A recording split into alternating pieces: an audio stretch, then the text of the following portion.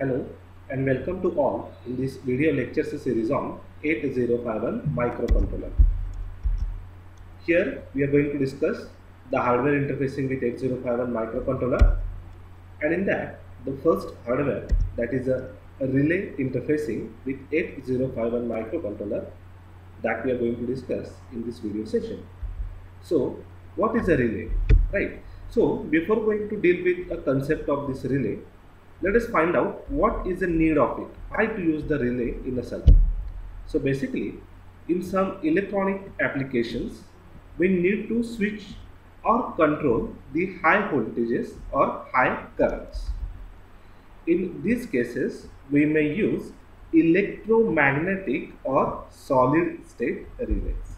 For example, it can be used to control home appliances using low power electronic circuit, right?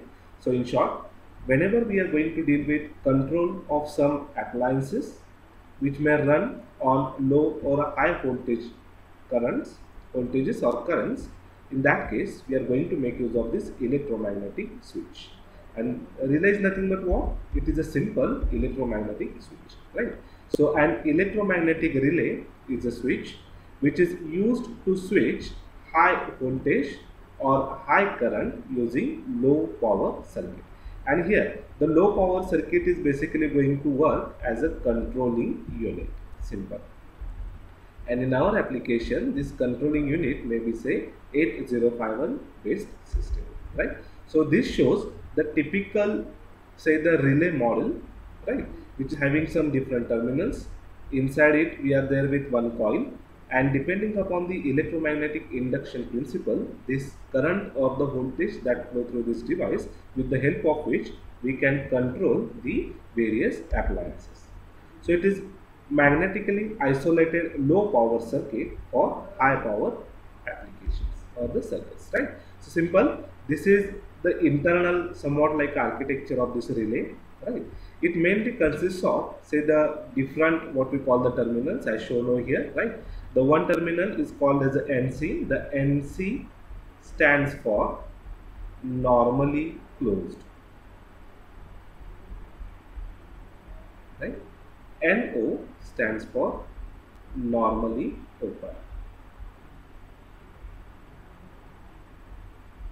Okay. And here we are there with one say terminal. That terminal is basically a pole, which is also called as a common terminal. We are here with a coil, and simple, this coil we are going to energize here, right? So when I am going to give this supply to this coil, and when I am going to close the switch, what will happen? This coil is get energized, and this is cause this pole to be get connected or going to switch its position from normally closed to normally open, right? By default, if you see here, okay, initially when the switch is, say, in the off state, which switch I am talking about, this specific switch, when this switch is there into the off state, by default this pole is get connected to this normally closed like this. It is having this position, okay? And the moment at which we close this switch means when the switch is on, this coil is get energized, and it is going to generate some magnetic field here, and because of that the pole is going to change its position from normally closed to this normally open, and now it is going to have this connection. Okay. So in this way, this coil is responsible, the energizing the coil is responsible for the conduction of this simple what, or the activation of relay, right? So it is activated by energizing the electromagnet. So this coil is nothing but, or this coil is termed as what, simple your electromagnet. The coil wounded on soft iron core, right? So whatever this structure is there, right, this structure is same as that of this. If you see here, we are there with one simple soft iron inside it, and over it, what is done? Simple, the coil is wound here, right? So these are the readily available, the what we call the relay units which are present into a market, right? So here the DC plus DC minus is there. So simple, the plus 12 volt supply, the positive plate of the battery is connected to DC plus, the negative plate is connected to DC minus, and the signal to trigger, this is given from what you are controlling unit. Okay.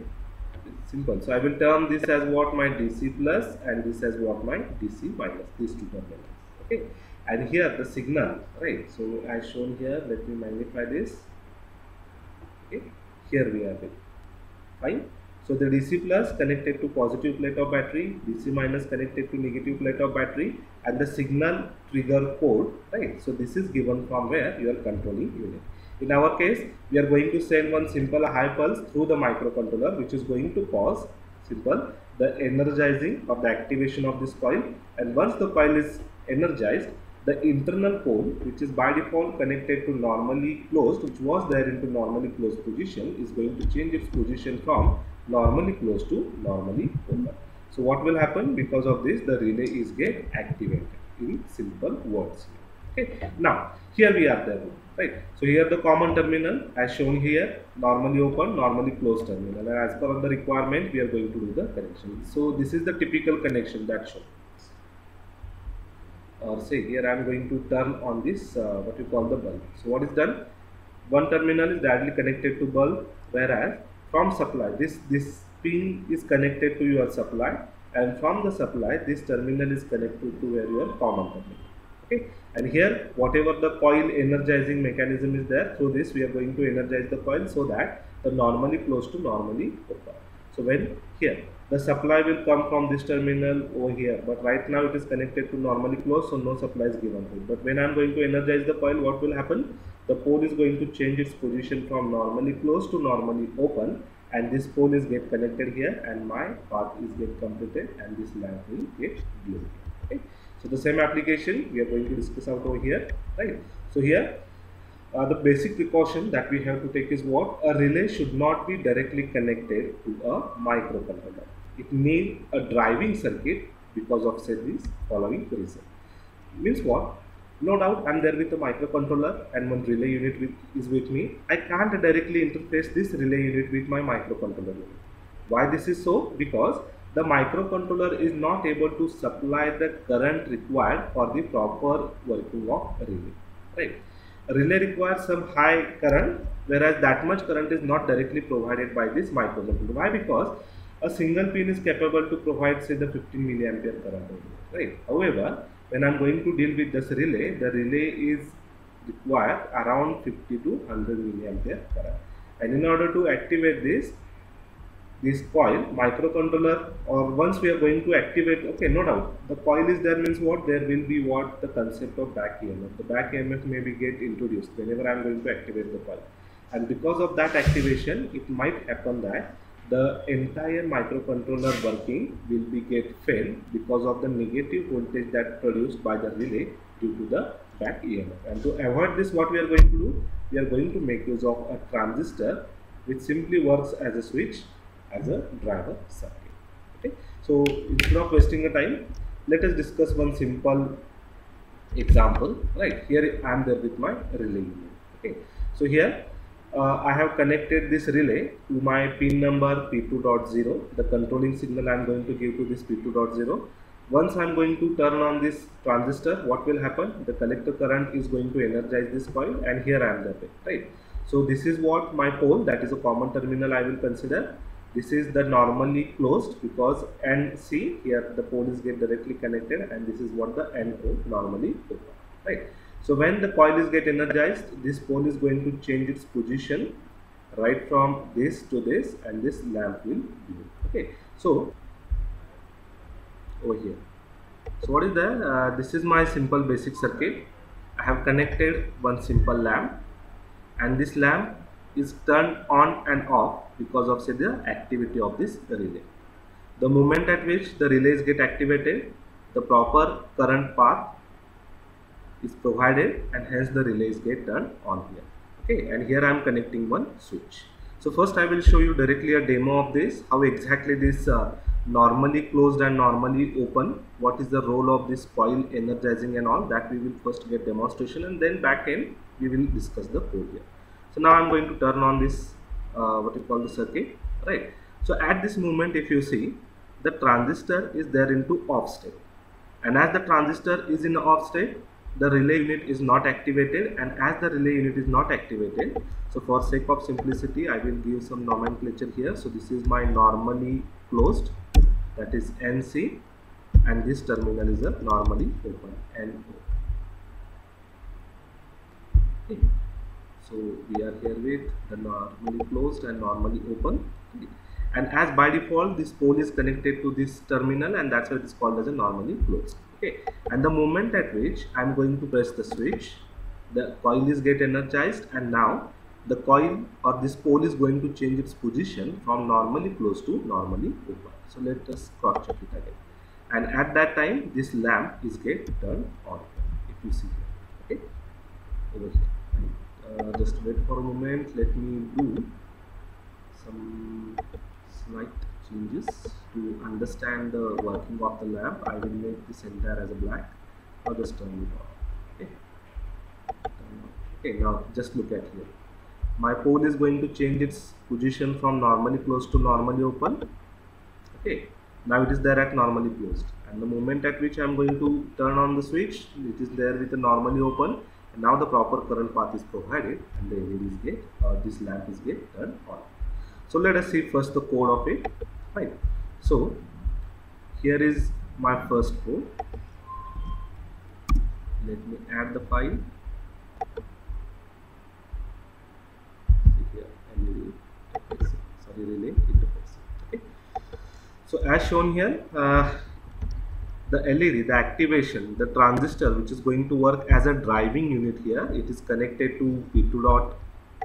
Just wait for a moment, let me change the current color so that it would be easier for us with proper visualization. Okay, here this transistor through which the relay is interfaced with 8051 microcontroller, it is connected to P2.0. Right? So I am going to term this as a relay pin, P2.0. So simple. To turn on it, simple one high pulse is given. So to turn on the relay, I am going to deal with this, just send a signal that is a low high to low pulse. That's it, right? And the moment at which I am going to send this low high to low pulse here, okay, what will happen? This relays get turned on. To better understand directly the operation, let me consider the second program to which the button is also interfaced. Okay, here it is. Okay, right. So the button is connected to P2.0. So what is my main task here? The moment at which I am going to press the button, okay, here, when I am going to press the button, this LED should be, or this lamp should be get turned on. Let me fit this entire circuit.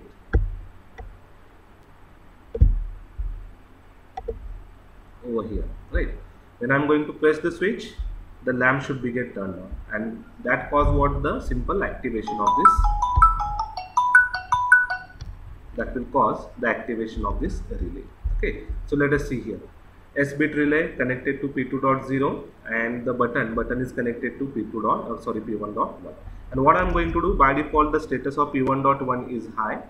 The moment at which I am going to press the switch, it is going to change the its status from high to low. In short, when P1.0 is at low state, the LED should be turned on for say 5 seconds. Or this lamp, not LED, sorry, the lamp should be get turned on for 5 seconds. This is my basic task. The logic is simple. Simply we have to send one high pulse, high to low pulse for 5 seconds. That's it, right?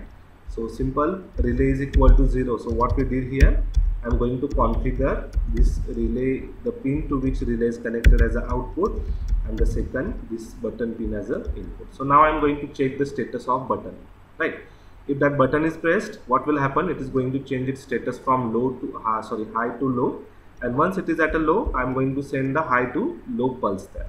So the relay will be get turned on when the status of this pin is 1, right? So it is 1 for 5 seconds, and once the 5 seconds are over, the relays get turned off, and this is what my routine, right? Only this much logic is required, nothing more than the same.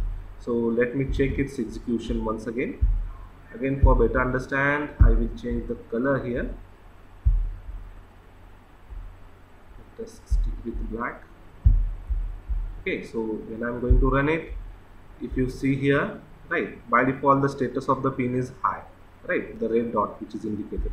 and as it is a high, the relay is not activated, and as the relay is not activated, the lamp is still there into the off state. Now I am going to press the switch. The moment at which I am going to press the switch, it is going to change the status from high to low, and the lamp will be turned on for 5 seconds only. Just check out here. So when I am going to press the switch here, the status is get changed, right? It is at a low level. If I want to say increase the delay, instead of 5, suppose I am going to turn on this LED for 10 seconds, the lamp, sorry, for the 10 seconds, right? So what I'm going to do, simple, I'm going to change the delay here. Instead of it's a 500, I'm going to put now the 5,000, 10,000 here, right? So to turn on the relay, send the high pulse, the status of relay pin will be high for 10 seconds, and then it is get changed to 0, right? So the moment for which the status of a relay pin is high, the relay is get activated or still there into the on state, and it is going to cause the flow of current. So here if you check, right, my lamp will be on for say continuous 10 seconds, and after 10 seconds automatically it is get turned off. So in this way we can interface the relay unit with the 8051 microcontroller. If you are using the ready-made relay board as shown in the presentation, directly there is not now necessary to deal with this even the transistor. Directly this pin we can connect to